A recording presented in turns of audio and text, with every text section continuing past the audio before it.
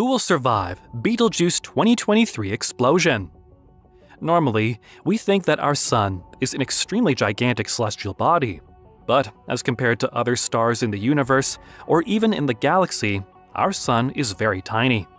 These stars usually have a very dramatic end, and it's a very gorgeous spectacle. In this video, we will talk about the red giant superstar, Betelgeuse, which is likely to meet its end very soon. But this would result in a huge explosion, which may or may not affect our solar system.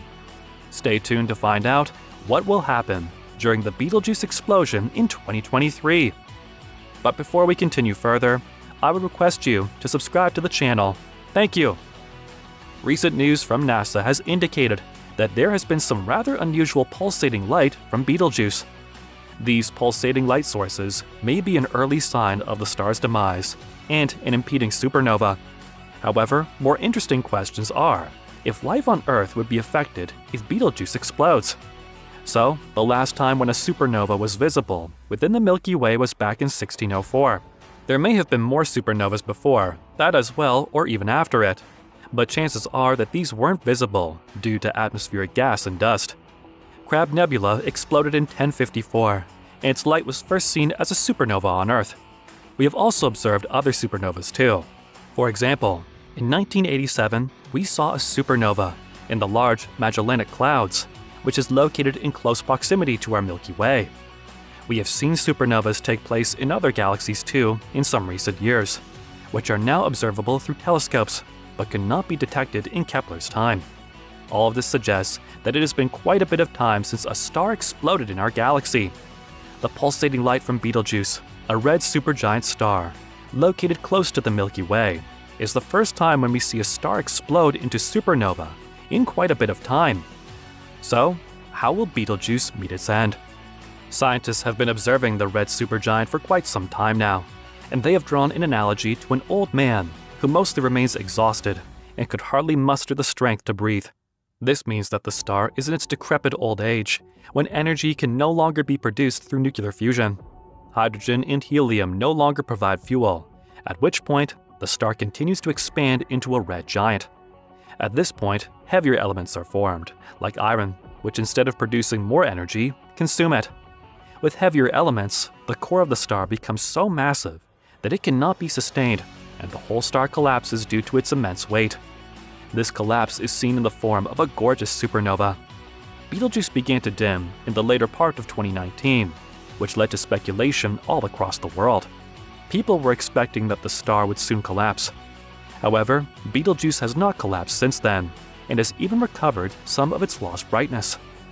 However, scientists are sure that the brightness of Betelgeuse could begin to dim at a later time. This has not stopped people from asking why it started to dim all of a sudden.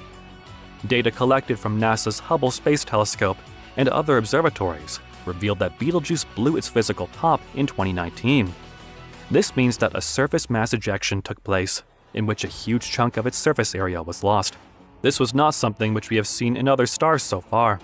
Our very own Sun does eject portions of its outer surface, in a phenomenon referred to as corona. But what we have observed in 2019 was something strange, since Betelgeuse ejected more than 400 billion times more mass than is typically seen in a surface mass ejection.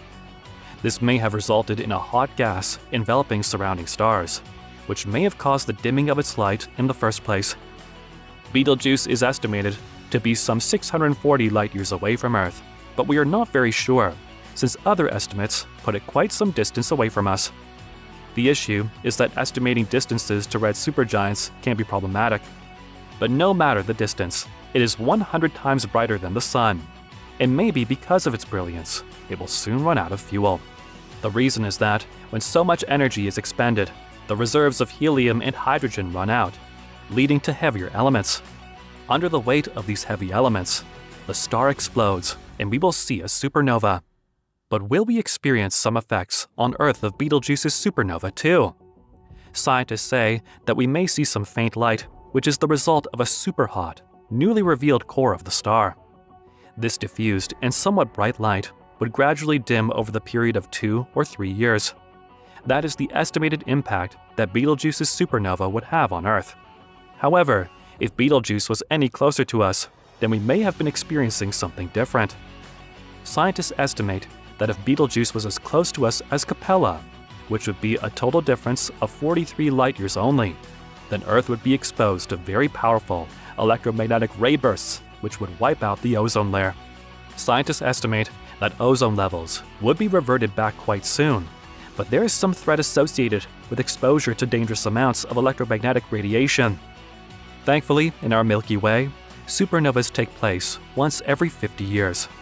However, sitting 159 light-years away, there is a binary star which could potentially produce a very cataclysmic supernova, since the star is a Type II white dwarf, in which matter would dance around two very close stars. Scientists estimate that the resulting electromagnetic radiation blast would be so strong that it would immediately kill anything within 50 light-years of distance. To visualize the effects of this radiation blast, try to imagine your favorite food, and now imagine it being boiled from the inside out. Yep, that does not paint a very pretty picture.